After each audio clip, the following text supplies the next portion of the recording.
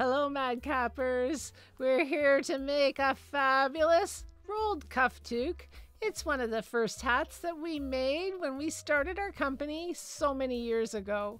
It's easy to make. It's a beginner sewer project. You can make it for him, for her. So let's get started by giving you the template for the top.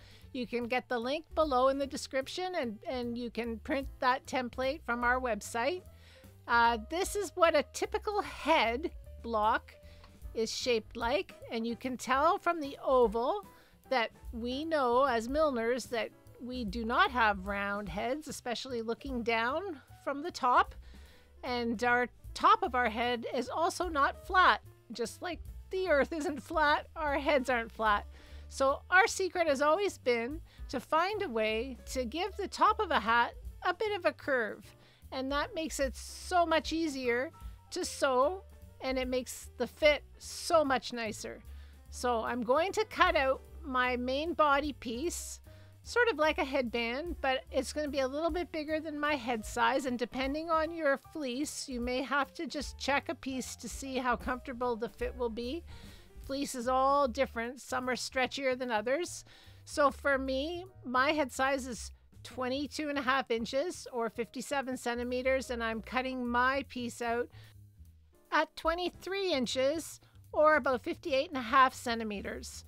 So you're just going to play it by ear. I like the fit to be a little bit larger than my head size because there's a cuff on this hat, and rolling up the cuff gives you 4 layers of cozy warmth in the winter. So we just need a little bit of extra room so that the hat doesn't feel too tight on our head. So we've made a dart in our top, and we're going to sew that dart. And I'm going to use my basic seam width of 3/8 of an inch or 1 centimeter. And then on the long edge of our hat body, I'm going to sew all the way down that seam about 1/4 of an inch or say 6 millimeters from the edge. So fairly close to the edge. And then I'm going to fold it in 2. And I'm going to sew again. So I'm sewing that back seam still, but now I'm sewing through 4 layers, and I've evened it up so that my raw edge will be the top. Just going to pin it to hold it, and I'll sew inside that seam. So using my regular seam width of 3/8 of an inch or a centimeter, and I'm going to sew that back seam now all the way down to the bottom and give it a back stitch. So taking out my pin, I'm going to check and see where my center notch should be, and I only need to do it on one of the layers because I'll be able to see it when I'm sewing the top on. And I'm going to top stitch on my top piece so that that seam is finished on the inside and lies nice and flat. And the stitching will sort of disappear into the fleece. The fleece is nice because there's usually a veloured side. So if you, depending on the color of thread that you use, you really won't notice that stitching too much, but do a nice neat job. You go up one side, go into a point above the seam, and then come back down on the other side. Now I'm going to turn it right side out, and I'll just peel off one of the layers and turn it right side out. So I have 3 layers on one side, 1 layer on the other. But when I turn it right side out, I have a perfectly folded hat piece. And you can see there that the seam is all off to one side, so we're not going to top stitch it. But it's not going to create any problems with that hat sort of stretching out of shape because all the way down there's a nice seam that's going to hold it firmly in place. So I'm going to give it some pinning, and I'm going to just sew close to the edge all the way around the top of that piece, about 1/4 inch away from the edge or 6 millimeters, and leaving it open like a tube all the way around.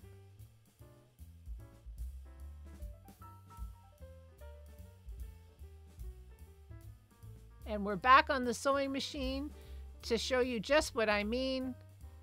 We're at the assembly stage now though, folks. And now I should say that this is really part 1 of this hat because I'm going to show you with the next video how you can really jazz this hat up. And I think you saw at the beginning, I was wearing this hat with a flower pin, and I made that flower pin with just pieces of scrap fleece. So that's going to be in the next video. And I'll show you some of our best-selling hats that start with this hat and how you can make them too. So I'm pinning my notched area at the center front and my seam at the back. And I'm just going to sew the top on with a regular seam width of 3/8 of an inch for me, or 1 centimeter. And also I should note too that when you cut out our pattern piece, our top pattern piece, we've left a gray shaded area all the way around in case you happen to use a wider seam width as your normal width, like a 1/2 inch. So you can cut outside that gray area to make your piece a little bit bigger. And I'm just going around, and I'm not really pulling on it. It should fit pretty well from pin to pin.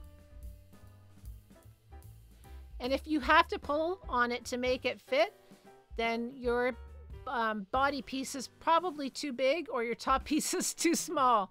So maybe take it apart and try replacing the top piece by cutting one that's a little bit bigger. Now I'm going to turn it right side out, and this is the trick. We're not going to use a serger to finish that inside seam, and you can see there's a curve on the top of my hat. It's done exactly what I wanted it to do. And I'm going to just make a top stitching right up next to that seam that joins the top and the side together. And I'm going to sew inside on the side, just alongside the seam. And I'm sort of using the raw edge of that seam as a guide with the left part of my presser foot sort of up against it. It wants to sort of stand upright as I've got my hat working from the top looking down into the hat, and I'm working on the wrong side. And my needle and my presser foot sort of want to help me along here. I'm pulling it out on both sides as I go. And you can see that it's a nice, neat stitch. And that is the secret, folks. That's what makes this hat seam lie so flat without a serger, without blocking, without anything except a couple of nice, well-placed stitches. And I'm just going to add a decorative top stitch at the bottom just to pull in the cuff a little bit. And I will use a seam width of about only between 1/2 inch and 3/4 of an inch, or maybe 2 centimeters. And I'm just pinning it flat so that I make sure that I have it rolled nice at that edge there, so that there's the same amount of hat on each side of the fold.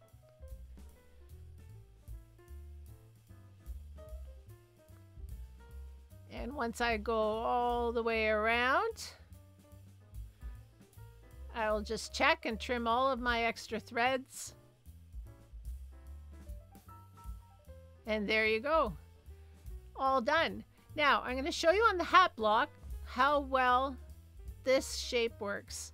So as you can see, I haven't done anything. I did not press this hat, and it just fits on that block perfectly.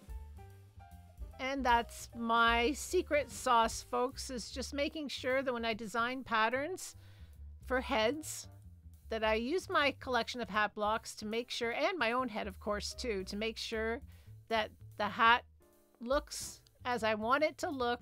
And that's with no ruffling seams or flaring seams or wonky seams.